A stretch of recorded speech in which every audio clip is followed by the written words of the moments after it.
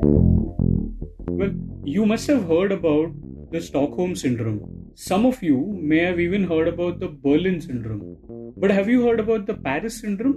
Well, I'm not making this up, but the Paris Syndrome actually exists. It's something that a lot of people experience when they actually reach Paris and then they find that this city is not what popular culture, movies, and these Netflix shows like Emily in Paris make it out to be, and that is heartbreaking. I mean, there are reports after reports of people from Japan going to Paris and finding the city so heartbreakingly inadequate to their ambitions and their dreams that they sometimes have a complete breakdown. Well, why did I just talk about that? Because that's almost something what has happened to the Indian contingent at the Paris Olympics. We went there with great ambitions. There were murmurs that we would probably get into double digits for the first time this time around. Well, as things stand, at the end of the 12th day, we have three medals, all of them bronze medals so far. And even medals that were like definitely medals have slipped out of our grasp. On that very sad note, I'd like to welcome you guys to Pod of the Rings. This is me, Amit Kamath, one of the co-hosts. Our other co-host is Mihir Vasavda, who's joining us from Paris, where he has been covering the Olympics. The third co-host is somewhere in Noida. Welcome, Vinayakk. Vinayakk, before I come to you once again, because Mihir is always short on time talking to us, let me just go to Mihir once. Mihir, usually when you are at a big ticket event like the Paris Olympics and you have a breaking news story, you are basically giddy with the excitement that, मैंने कुछ किया है. Like, I mean, it's your equivalent of being on the podium, right? When you break a story, when you are one of the only journalists in the world to know that something has happened and you are the one to inform the world. I mean, that's the kind of thing I guess we became journalists for. You had one of those, or maybe more than one of those moments today. I've legitimately lost track of how many stories you've written, what you've done today. But just like I did in yesterday's Pod of the Rings, I'd just like to invite you in by asking you what sort of a day has it been? Because you started the day by reporting about Vinesh, who, when we went to sleep yesterday, was assured of a medal because she'd reached the final. And today, she's been disqualified from the event. So just wanted to bring you in and ask you what sort of a day has it been? Oh, guys, do we even want to talk about Vinesh? I don't know if any of us have the willpower, the strength to relive this whole thing. Funnily, I woke up on Wednesday morning and I was thinking about all the pieces that could be written if she won the gold medal, and it was within her reach. I planned out some three pieces, everything from her personality piece and her Olympic heartbreaks, the last 12 months. I'm sure we would have had this big splash across our paper. Everything was planned. And at around quarter to 8 in the morning, just got this call, and someone said that, she's disqualified. I first thought it was a joke. I didn't really take it seriously. It turned out that it wasn't. And as I kind of started to dig in more and more, it just became clear that she wasn't just disqualified, but she wouldn't even get a medal. And as journalists, one of the thumb rules that we follow is to not get involved in a story, not take it too kind of emotionally attached in it. I'll admit that there was this time when it did happen. It came as a proper gut wrenching moment. This was a wrestler who's seen so much, who's endured so much pain on the wrestling mat, outside it, and was supposed to be her crowning moment where everything that she has endured, where she has suffered, fell into place. And here she was, instead of standing with a medal under the Eiffel Tower where this wrestling arena is, she was on a bed inside the polyclinic of the Games Village with an IV drop injected into her veins.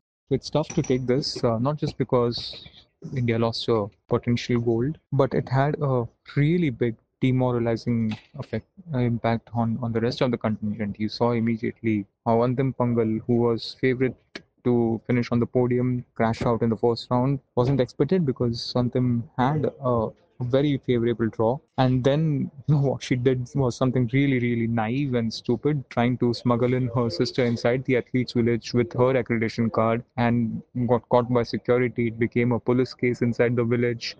Both will be deported back to India on Thursday. Extremely embarrassing. It's something that India didn't need on this day.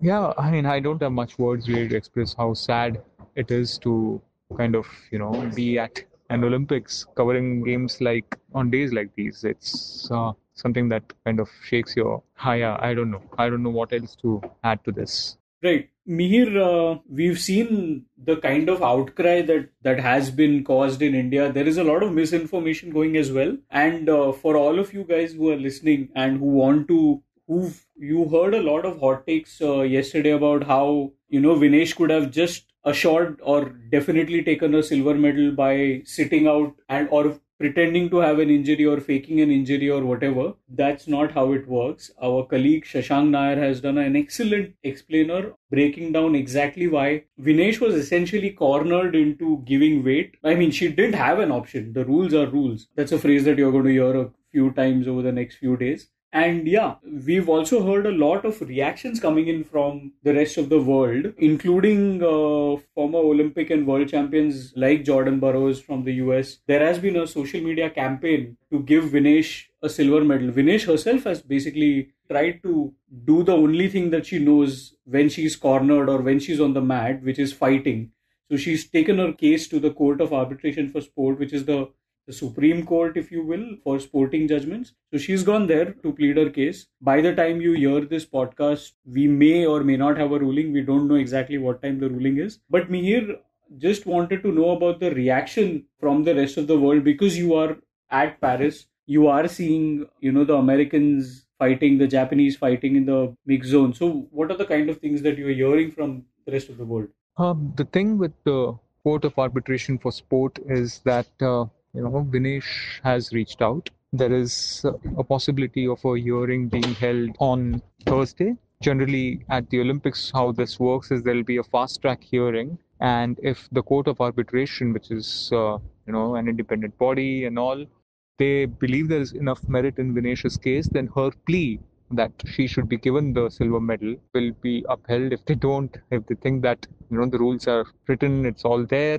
then it'll be rejected. And let's see how that goes. The thing over here actually is how the wrestling community has reacted to this whole incident. I haven't met a single person over here who thinks this was the right decision. A couple of Americans have spoken in favor of Vinesh.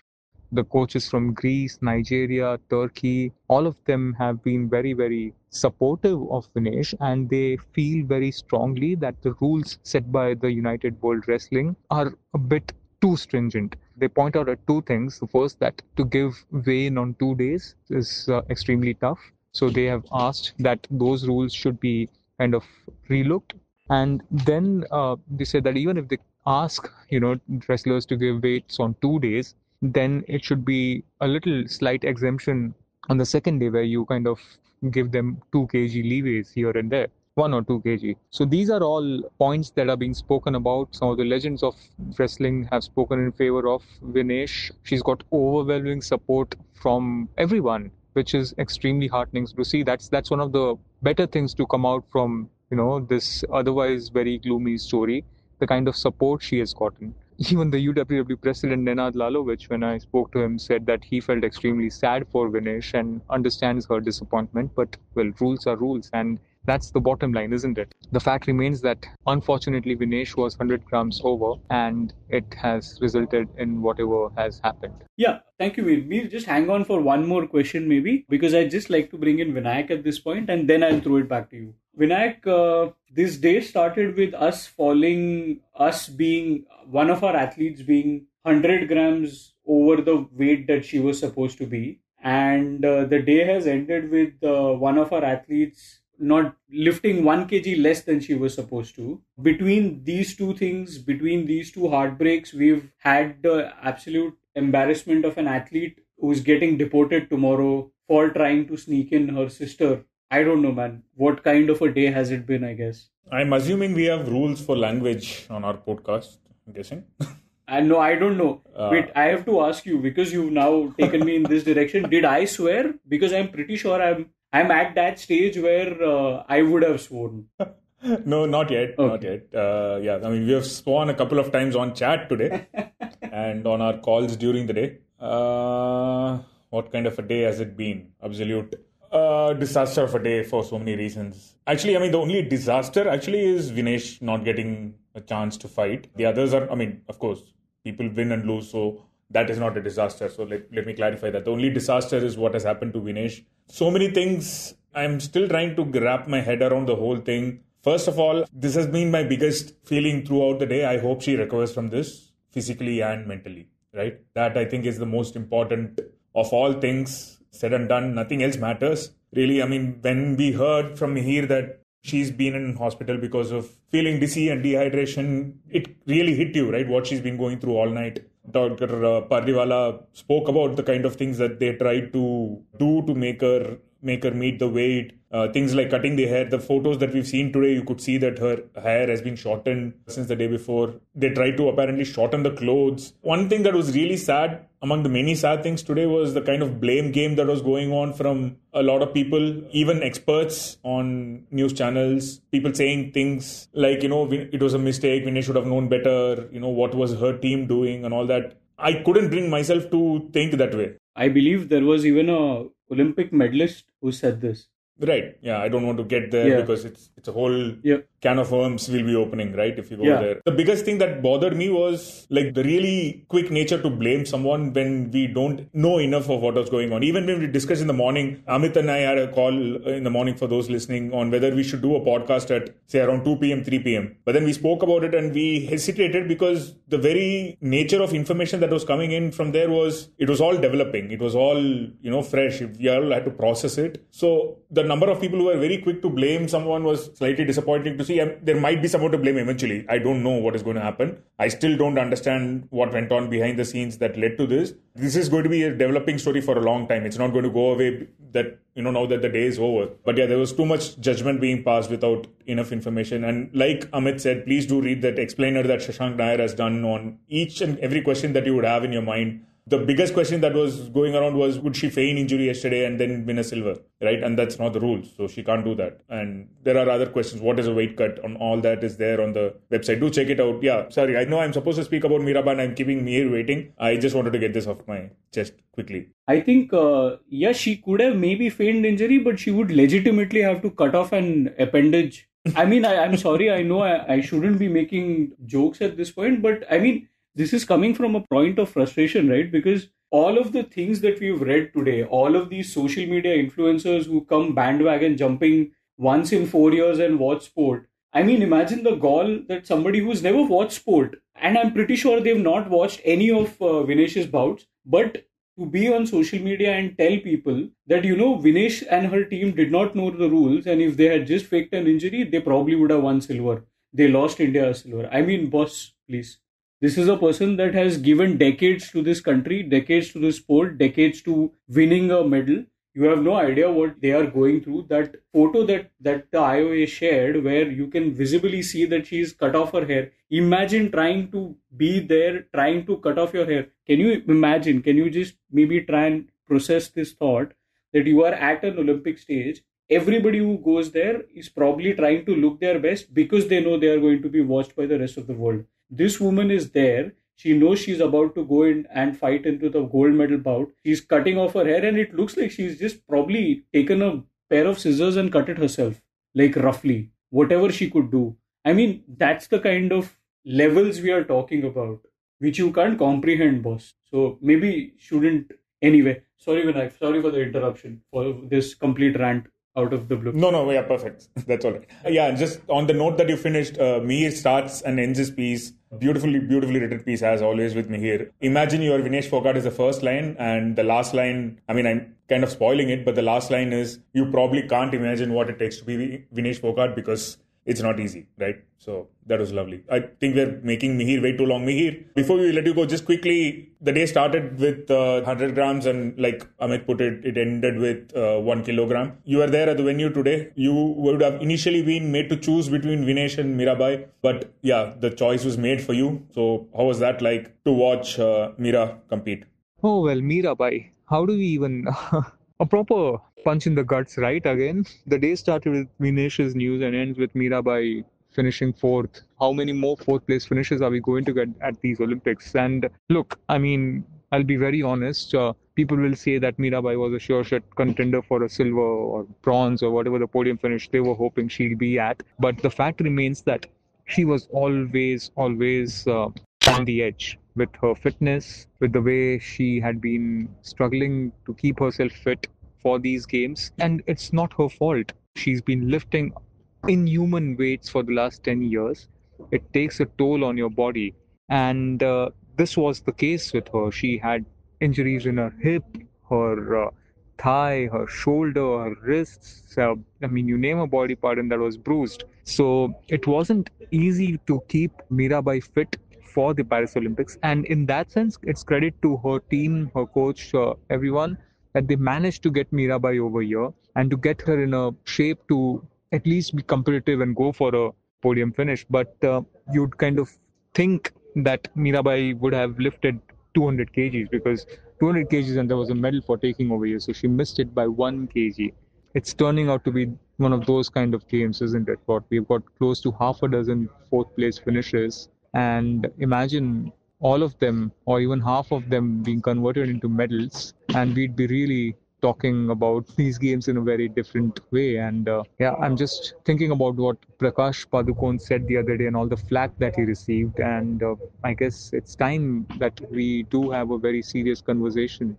But hey, I mean, this is the day when the hockey team and Neeraj Chopra take the center stage. And if we go by the flow of these Olympics, we've had one bad day, one good day, one bad day, one good day. Today was a terrible day.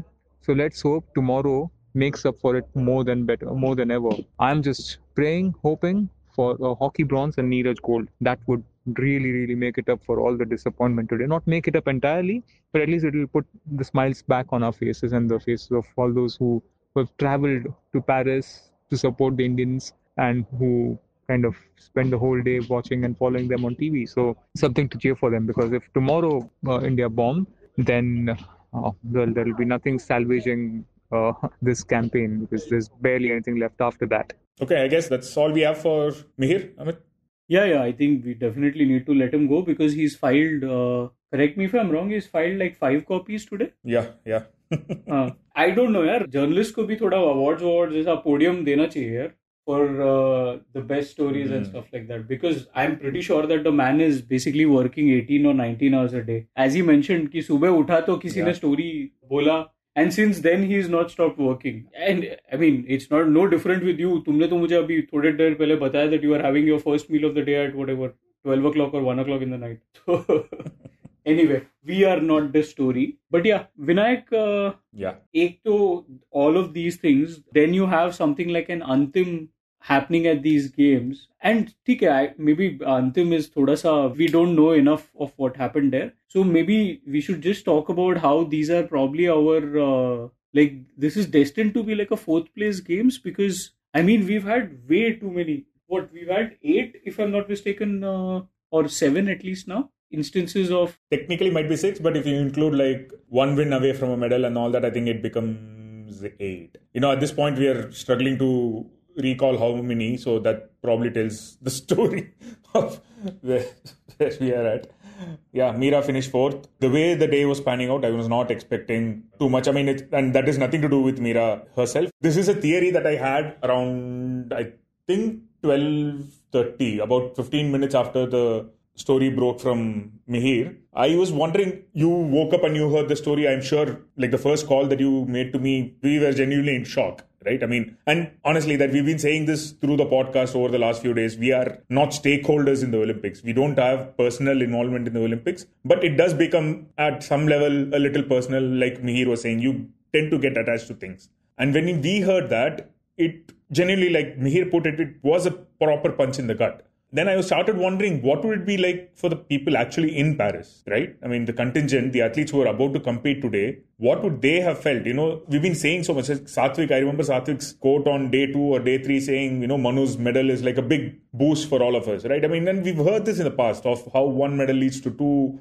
It leads to a general upliftment in the mood. The other extreme is also possible, right? And the performances, I'll just list out a few from today. And this is, if it's one, that it's probably underperforming. But there was a series, right? In athletics, Anurani finished with the best throw of 55 and she threw 53 twice. She's not a medal prospect, but she's not a 53-55 thrower regularly. In high jump, we had a 2.25 guy clearing just 2.15. That's big margin from what his season personal best is. We had Jyoti Eraji, who I can't recall when she ran a big race, sub 13, and today she was 13.16. And Manika Batra was losing to a player who was not even supposed to be in the team. Shrija Akula was losing to that same player. I think she was ranked world number 100 or something like that. I don't know. All this was happening in the space of 2 hours. And then you see a pattern, right? I mean, there is no correlation with cause and you can't prove this, but it definitely must have had an impact, right? And I think Antim also happened. It didn't happen at the same time, but obviously Antim was one of those big bloodied noses for the contingent in a sense. I mean, her losing in the first round, that is what I mean. Yeah. And that was a 10-0, right? And with a lot of expectations, like Mihir mentioned, decent draw. She was seeded. The other seeded opponent in her quarter had just lost the previous bout, Pravala Arke from Greece. It looked like things were opening up suddenly, and she comes onto the mat and she is blown away in 100 seconds. Actually, 99 seconds, I think, when she was teched 10-0. See, Antim wouldn't, like a Vinesh incident is an excuse for what happened to Antim, but it would have definitely had an impact on almost everyone in Paris today in the village. And unfortunately for Antim, the next round, the Turkish wrestler that she lost to was leading 5-2 and looked really good for a win. She really looked really good against Antim too. And then she gets pinned when she was leading the bout. And there goes Antim's chance of a repechage, which now we wonder, even if she did have repechage, whether she would have been able to fight the next day, because apparently she's coming back home. So who knows how that would have gone if there was a medal bout for Antim on Thursday and she was missing it because of this incident. Can you imagine that? If that was the case, as if we have not had enough. Everybody who was a nutrition and diet and weight loss expert yesterday would have been like a deportation expert and crime expert today. No, and even just in general for the contingent, right? There's nothing good about the whole Antim incident. Even though we don't know anything about it, there's nothing good that will come out of it. So guessing it's thankful that she didn't have a medal bout, repechage round to compete. I don't even know what to say about this at this point, right? It's just a whole bunch of series of tragicomic events that unfolded today. Yeah, and ultimately Mirabai, that's where we were at, right? So I think, I'm not sure how much of an impact all this had on Mirabai, but her getting to 199 is actually a very solid effort. I'd like to say that. There has been criticism on Twitter of, people hyping up fourth place finishes. Journalists should be asking questions. We are not fanboys and things like that. I've seen certain people say that. And on that note, we're not hyping up. We're not saying, it's great that she finished fourth. I would like to just add that she's not been competing for almost the entire time since she got injured at the Asian Games. She had set herself a target of saying 200 would be you can read the interview with Mihir, where she said, I think 200 is going to be enough for the podium. And 200 was actually the bronze medal spot today. Mira had predicted this about 2 months back when Mihir met her at NIS Patiala. And today, Mira came to 199. She knew what the podium was going to be. She almost got there, but for one failed lift at the end, right? So these are the margins that we're talking about. We're not trying to hype what Mira did. We're not trying to hype fourth place finishes, but it's also important to understand the context behind such things. That was something that was right on my mind, so I just want to get that out.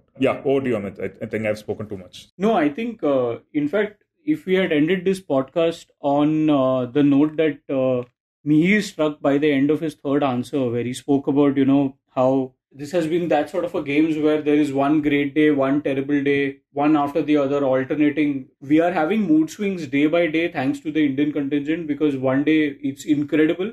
Like Vinesh beating somebody like a Yui Susaki in the first round, things like that. We have days like that. And then the next day, you all know how it turned out. So Mihir had struck the perfect note by saying that, tomorrow we are going to have the Indian hockey team playing for bronze once again, and Neeraj Chopra competing in the finals, which means I genuinely don't want to say what it means because I'm afraid that I'm going to jinx it. That's what I'm saying, right? Because I know how you said, Vinayakk, that these sorts of things, these permeate in the camp. These कि अरे हमारे साथ ये हो रहा है. So it also kind of permeates maybe to people who are watching these guys, because now I am starting to think that maybe I should not say it. Because I'll tell you something, when I was live blogging in the previous days, when Lakshya Sen was leading against Victor Axelsen, I very happily tweeted थोड़ा सा ज़्यादा ही over confidence में चला गया, मैंने डाल दिया कुछ ब्लॉग पे. Next thing you know, Lakshya Sen is losing. Next thing you know, he's lost. When he had won the first game in the bronze medal match, there was a point when the shuttle hit the net cord and fell into the other year, and I said, अरे मतलब लक्ष्य का दिन इतना अच्छा जा रहा है कि उसको लक भी उसका साथ दे रहा है. And I said कि but उसको लक की जरूरत ही नहीं है. He's playing that kind of badminton कि उसको लक की बिल्कुल जरूरत नहीं है. And we know how that turned out to be. Yesterday, while I was live blogging the hockey match का result, I mentioned something like अरे ये इंडियन हॉकी टीम तो मतलब ऐसा हॉकी खेल रहा है in the first quarter that they seem like they could probably have scored something ऐसे ही कुछ बहुत ज्यादा ambitiously cheeky बोल दिया. So are you saying that we need someone else to find blog? You're not blogging Neeraj tomorrow, I guess. I don't know. Even if I am, all I'm saying is that I'm going to keep my expectations in check. In fact, even if Neeraj wins a medal, I'm not tweeting anything in all caps. I'm not posting anything on all caps on the blog. No exclamation points, everything full stops. Going back to the basics of journalism. Absolutely. No adjectives also. Yeah. मैं बिल्कुल किसी को hype नहीं करूंगा भाई. अगर gold medal जीत गया दूसरा तो भी मैं उसको हाइप नहीं करूंगा. आई एम सॉरी, नहीं कर सकता. With fears of what might happen 4 years down the line. Yeah, but anyway, once again, no, I think it was nice to get some laughs at the end of it. No, just another reminder to ourselves that we are not, to myself mostly, that we are not the story. The story is, we are just the storytellers, I guess. But yeah, Vinayk, before we say goodbye, anything else you want to talk about? If there are fans who've come to the podcast looking for some hope after what's been a truly dire day for Indian sport, what is it that they should be looking out for tomorrow? See, yeah, I'm forcing myself to think that way because forgetting everything that has happened, objectively speaking, India are favourites against Spain. And I know I said that for Lakshya Sen against Lizija, and I firmly believe that. And for a game and a half, it looked like that. But India are favourites against Spain. Spain have been on a roller coaster. They lost their first match 4-0 to Great Britain. The next day, they come back and beat Germany 2-0. Then they finish the group stage with a big defeat to Netherlands. The next time they come back, they defeat Belgium in the quarterfinals. So it's been that sort of a team. So we don't know what to expect. My biggest worry for that match is where India are at mentally. Not with this whole Vinesh thing, but just their semi-final defeat after coming so close against Germany. So where they are mentally is going to decide a lot of how this match is going to go. First 10 minutes, I think, are going to be massively important. India have to start well, show that they've put the semi-final behind them. And if we see that in the first 10, maybe 12 minutes, I think Indian fans can breathe easy. So that is a slightly hopeful note. The second one, of course, javelin. Men's javelin is at 11:55 p.m. I'm sure a lot of you are going to be up for that. Even early birds are going to be up for that. Hopefully, again, because it's Neeraj, right? I mean, we're talking about the guy who has gone repeatedly on the bigger stages and showed that he is not faced by pressure. He takes it in his stride. He's an outlier in almost every sense of what we have come to expect from Indian Olympians. So that sense, yeah, of course, I'm hopeful. He looked like he was in good shape when he threw the one throw. I mean, one throw is a little difficult to make out with. But I mean, this is probably to either build excitement or make you all nervous, so I don't know. I think it's going to be a really close final. I think it's going to go a little back and front. I think Weber and Peters probably have a big throw in them, even Nadeem. And if they get that big throw early on, that's going to put Neeraj under pressure. He has shown in the past that he can respond. So either way, it's going to be a really good final. I get the feeling that it's going to be nice back and forth. A thriller, which, like I said, I don't know how many people really want that. And apart from that, there are a couple of wrestling bouts. Aman Sarawat and Anshu Malik are in action. 2 wrestlers tomorrow, so that's something to keep an eye on. We're not going to predict anything for that. So, I mean, by this point, we know better. And the other thing is golf will continue. Aditi and Ichha did have a very decent day until their last couple of shots and slipped down a little, but they're both in like one shot within each other. A couple of shots from the third place. So, yeah, that's pretty much, we are getting to a point where events start thinning out. So, yeah. Well, the events start thinning out. The action does not. The news definitely does not. As Mihir Vasavda will testify, he wakes up in the morning, starts filing stories, goes to bed, is still filing stories, probably takes power naps between one venue to another. I know this because we've covered the Olympics together. I know I've seen him sit on buses, take naps between 2 paragraphs. I've seen him sit on the floor on the pavements and file his copies, and that's exactly probably what he's been doing over all these years or all these days at the Paris Olympics. Well, on that note, I think we've run out of time. But I think we'd also like to get you guys involved because, it can't be fun listening to three guys rant about what sort of a day it has been for them and Indian athletes. So we'd like to hear from you also. If you guys are listening to this, you can maybe go to Twitter and when we post this clip, maybe you can respond to that and tell us what sort of a day you think it has been for Indian sport, what sort of a day it has been for you guys. Well, we'll be back tomorrow with another episode. This is me, Amit, saying goodbye on behalf of my colleagues Mihir in Paris and Vinayakk in Delhi. Thank you so much for listening. We'll be back tomorrow. For now, goodbye.